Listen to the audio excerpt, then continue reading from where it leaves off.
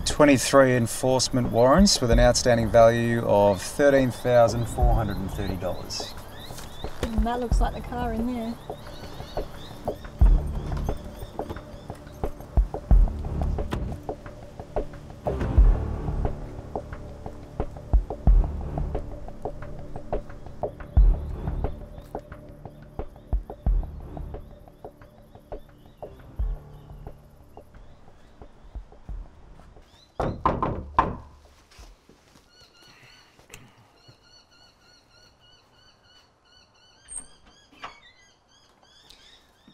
Good afternoon, I'm Kirk. This is Alyssa. We're with the Sheriff's Office. Yeah, Looking for Isaac Roberts. that's me. What do you cops want? No, we're not the police, we're with the Sheriff's Office. All the same to me. Do you mind if we come in and have a chat about some outstanding warrants we have in your name? No, I don't know what you're talking about. We have 23 enforcement warrants with a total value of $13,430. No, mate, you've got the wrong house. I'll have a copy of your outstanding matters and a copy of your 7-day notice. This explains the payment options as well as the actions that can be taken against you if you fail to make payment immediately. We can take payment by cash or EFTPOS. How would you like to pay? You want $13,000 now? You trying to raise revenue or something? I don't have that kind of money just lying around. Look, I understand it is quite a lot. However, as I said, if you're unable to finalise these matters, we will be forced to take action against you today. Yeah, I get it. Pick on the poor, right? You cowboys are all talk.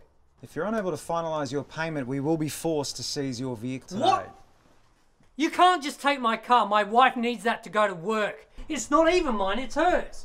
The vehicle is registered in your name, therefore you're responsible for any fines incurred by the vehicle. Now, look, these fines are probably hers. I'll nominate her. She can pay him. The time for nomination has passed once an infringement has been escalated to an enforcement warrant, except for in exceptional circumstances. This is a total infringement of my rights. I wasn't notified about any fines. All correspondence and notifications were sent to the address listed on your driver's licence. You would have received multiple letters for each fine. Letters? Look, my wife deals with all that. I'm a busy man. Okay, Mr. Roberts, can you please let us know your intention today? Will you be finalising this warrant in full, or will we be seizing your vehicle? Now, what about this? This says right here I've got 7 days to sort this out. Yes, and over the next 7 days you can discuss this with Fines Victoria. However, to ensure that you do so, we still have to take action against you today. Now, I'm gonna fight this. If that's your intention, I may be able to help you. See, we can seize your vehicle in what's called a walking possession. So this means that you can keep your vehicle whilst we resolve the matters.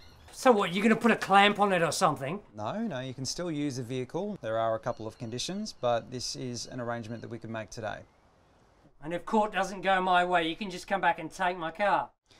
If you're able to finalise your outstanding matters over the next 7 days, you won't ever hear from us again in relation to this. The seizure will also be lifted from your vehicle.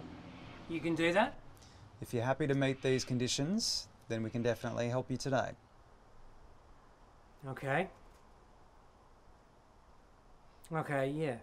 Can we come in to discuss the details and fill out the paperwork? Yeah. Yeah, fine.